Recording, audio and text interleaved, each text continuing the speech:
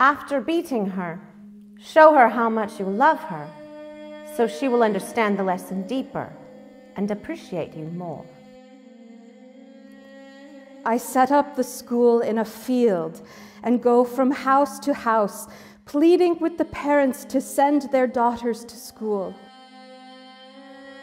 When I started my work and would speak to the police, they would say, "Oh, come on, women don't feel loved if they are not beaten."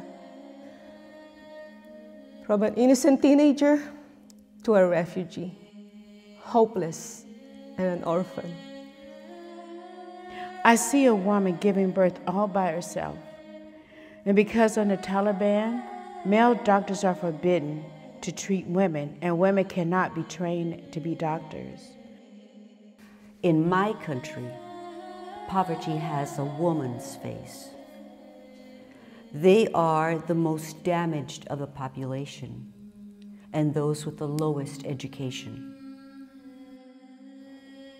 We really don't know what happened. Maybe we'll never know. And to be honest with you, it is not so important to me how they died. The most important thing is how they lived. Hello, my name is Barbara Booth Nixon. March is Women's History Month, and in conjunction with Zonta Club of the Coos Bay area and Zonta International, the Dolphin Players is proud to present the documentary play, 7.